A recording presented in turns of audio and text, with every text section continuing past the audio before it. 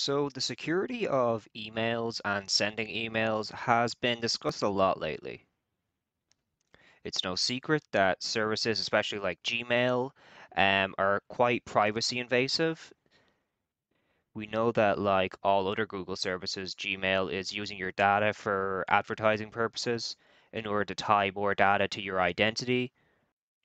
Besides the privacy invasive use of data, a lot of people are also concerned about if these companies are able to read your emails, if they're able to see who you send them to, and other concerns.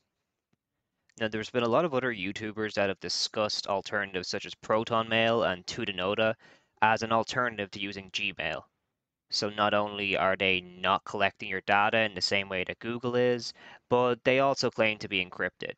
Now, YouTubers such as the Hated One have discussed the encryption of Protonmail in detail, much more detail than I could ever do. So I suggest that you check out his video if you're interested, but there are some limitations to their encryption. So, for example, it's a lot more secure on the Protonmail app itself, as users can check the binary and confirm that this application is produced from Protonmail. That can't be done on the web application like this. There's also a concern with the encryption that they use in general. So, essentially, any service where the company themselves control your encryption keys, you should always be a bit cautious about. Even if you trust that company, there's no real guarantee that your emails are going to be encrypted. Now, the best way around this is PGP, but we'll discuss that a little later in the video. So before I actually get into the details of why email isn't as secure and what you should look out for, you should probably note that the email protocols such as SNMP, ICMP, they're quite old, and even POP3, which isn't even used anymore, they weren't really designed for security in mind in the same way a lot of other protocols we use are. And the truth is, if you can avoid it, there are numerous other messaging applications and protocols that are just better in every way, that are more private, they're more secure, and, well, they're quicker as well. I've made videos in the past about XMPP and how you can set up your own server in the past. So I suggest that you check that out if you're interested. Because oftentimes, I mean, who even uses email anymore for communicating in social means?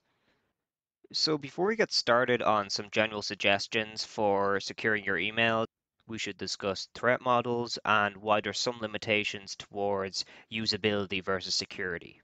So you have to ask yourself, why are you concerned about security or privacy with your emails? Is it because you just don't want Google and other large tech companies to use invasive practices with your data? Or are you trying to hide from some larger adversaries, such as the government or whatever? If that is the case, then you have bigger problems than this video can really handle. So your best bet is to really start to research into much more secure and private email services, ones that you can set up over Tor, for example. Or maybe you should just consider just not using email at all. For the vast majority of people, we just want our data to be secure and to not have to worry about people looking at our emails. And so there's three things I want you to keep in mind. It has a nice little abbreviation, which is CIA, which is very fitting. This stands for confidentiality, integrity, and anonymity. Now, this should not be confused with CIA, which is another abbreviation used in security, which stands for confidentiality, integrity, and authenticity. They're quite related, but not quite the same. So confidentiality just means that you want your messages to be confidential. You do not want people to be spying on your messages. You only want intended parties to be able to read them. Integrity means that we do not want our messages to be altered or changed in any way when they are received by the recipient. And anonymity is pretty clear. We want to remain anonymous if possible. This isn't always the case. Obviously, if you have a public email address, then people are just going to be able to tie that to your identity. But for certain cases, this could be useful. So, for example, if you have a throwaway account, you don't really want that to be linked to your private identity. Same if you're buying things online or if you're just applying to applications online. And so something to consider is it's not always possible to get all three of these factors in mind when you're choosing an email service. In fact, it's nearly always impossible. So something to consider is with Proton Mail, you actually have to use a mobile or a previous email address when you're signing up to the account. So although their service is very good, I use Protonmail a lot.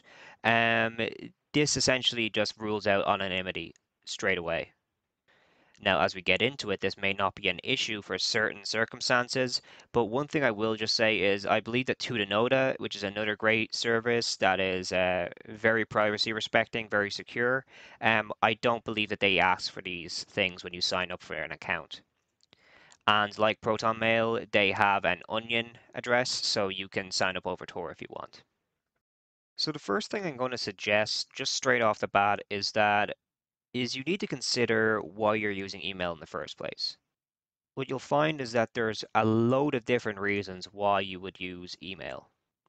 So first off, if people want to contact you, if you want to sign up for certain online services, if you want to buy things online, there are various reasons why we might use email in the first place. And for most of these reasons, we will probably have a different threat model and we'll probably have to factor in confidentiality, integrity, and anonymity in a different way. So what do I mean by that? I have a public email address. It's owen@biasedriot.co. It's running on my own private email server. So although I have complete access to my data, I know that no one else has access to my server. Since it is tied to my actual identity, it's quite difficult to actually go about this in an anonymous way. And to be honest, there's no real reason to. If you have a personal email account that you want people to email you and who know you in real life, then there's no real reason to go about focusing on anonymity when you're using that. Let's take another thing, for example. So social media. I've made videos in the past on why we should probably try to get away from social media as much as possible. But this is a case where our threat model might change a bit. We might sign up for social media, but we don't necessarily want Facebook or Twitter knowing who our actual identity is, so that the numerous amounts of data that they collect on you isn't necessarily tied to your physical identity. Another example is buying things online.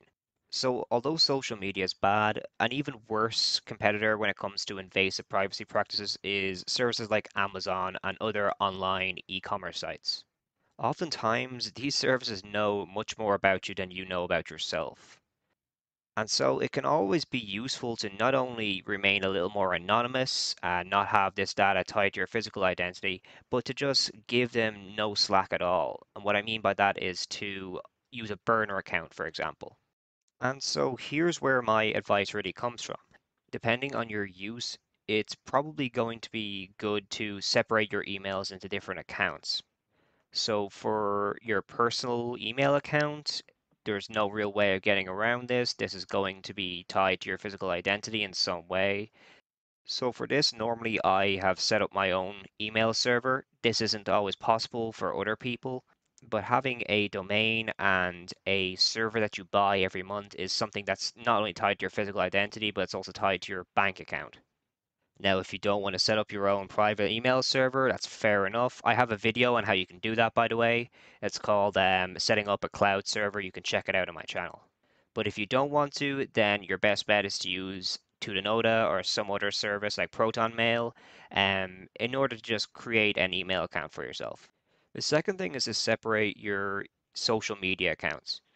So again, if you have a personal Facebook page, for example, or whatever, this is going to be tied to your identity in some way. But it's good both from a spam perspective and from a privacy perspective to separate this from your private email. Now, the third one is for general online buying and other miscellaneous services. Now, here's something that I'm going to recommend, which a lot of people might not agree with, but your best bet is to just use burner accounts. Every time I delete it, I basically just use a different email address because one, I don't want that spam and those suggestions keep popping up on my email address. So although Amazon gathers a lot of information about your spending habits, it's good that they are not able to tie that to other things such as other services you use. because they can gain just more data and much more information about your page. Now, although using burner emails is a good idea, one thing I will suggest is to try using email aliasing. So aliasing is essentially when you have a single email account and you create other aliases on top of that. So for example, if you have a domain such as biasright.co, for example, I have multiple aliases. I have a contact, I have a personal one, which is my Owen at biasright.co. I might have another one for, I don't know, say if I want to sign up for Facebook, for example, I might have Facebook at biasright.co. I don't have a Facebook account, by the way, for that. Well, that specific account doesn't exist anyway. Don't try to look it up. What you can do is you can keep record of all of these services and all these email addresses while separating them. So no single service can tie your online spending behavior to other services. One good solution to this is to use simple login. I know a few people have recommended this in the past as well. I believe Mailbird is another one that does aliasing services. And if you set up an email server, which again, I have a tutorial on how you can do that online, this is actually very simple. It's just like adding a word to a certain file and you can just create another alias. So this is just a little extra thing. I figured I'd mention it because some of you will have your own email servers and you will be using services like Protonmail or Tutanota. It's good to generate a PGP key. So PGP is an asymmetric encryption protocol. It's a public key encryption. I've mentioned how to do this in a previous video before, I think, but essentially, you have a private key that you use for encrypting your data. So you give out your public key to anyone who wants it. They use your public key in order to decrypt the messages that you encrypt with your private key. So when we think about confidentiality and integrity, this essentially covers both of them. So I looked up a diagram to kind of show this a bit better. In terms of confidentiality, we only want certain people to be able to see our messages. And so this is done by encrypting our messages with our private key. Now, there's another practice called signing, which is good for integrity. So when you sign a message, what you essentially do is ensure that only a certain person can view the email. So this is done by using the other person's public key. Now, there are various ways that you can create a PGP key, but the most common one for people who use Linux is just using GPG. So just real quick, I'm going to show you how you can generate a GPG key and how you can use it to sign an email. The first thing you're going to need to do is to install GPG, which is the GNU PG package. Install GNU PG. Okay, so it turns out I already had it installed, which is good. So the next thing you're going to want to do is run gpg key gen. I believe it's gen key. And so this is going to ask you for a load of different details. I'm just going to put in Owen as my real name. Are you serious? So it's going to ask for an email address. It's going to be email address tied to your GPG key. So whatever one that you're going to be sending out emails in, you can use that. I'm going to use Owen at biasriot.co. Going to press OK. And it's going to ask you for a passphrase. So I'm just going to put one in quick. I'm probably going to delete this afterwards. And so it's going to use entropy in order to generate it. So just move your mouse around and whatever. Okay, so it just created a private and public key. So one thing I will say is that when you generate a GPG key, it's good to generate a revoke certificate. It's good to use a revoke certificate. So essentially, if you lose your GPG key or whatever, or something goes wrong, where someone else steals it or whatever, it's good to have another certificate that you keep in a different environment that you can use to essentially just revoke it so that it can't be used anymore. I'm going to do the output as just, I don't know, just somewhere here. And I'm going to do gen revoke for the revoke certificate, and then I'm going to put in the same email address as before. Owen Unbiased riot.co. So once you have your revocation certificate, your best bet is to just store that somewhere else. So store it on your local computer, on a USB stick, for example, or whatever. Just some other environment besides where you normally use your GPG key. So when you're using this, if you want to use it locally, so say for MUT, for example, I'm not going to go into it because I have emails on it, obviously, that I don't want people seeing. But when you want to sign an email using MUT, if you're not familiar with MUT, for example, it's a very minimal email client that can be used from the command line. It's very good. I would recommend it. But there's basically just an option of signing it using a PGP key. You can sign it and you can encrypt it if you want, so which is the best for both confidentiality and integrity. If you use something like Protonmail or Tutanota, you're able to actually import your key onto the web app or using their application itself.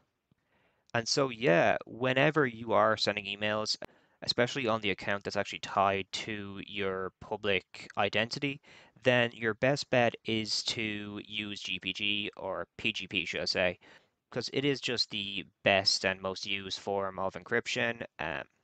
It's been around for a long time, it's trusted, and it's widely used by everyone.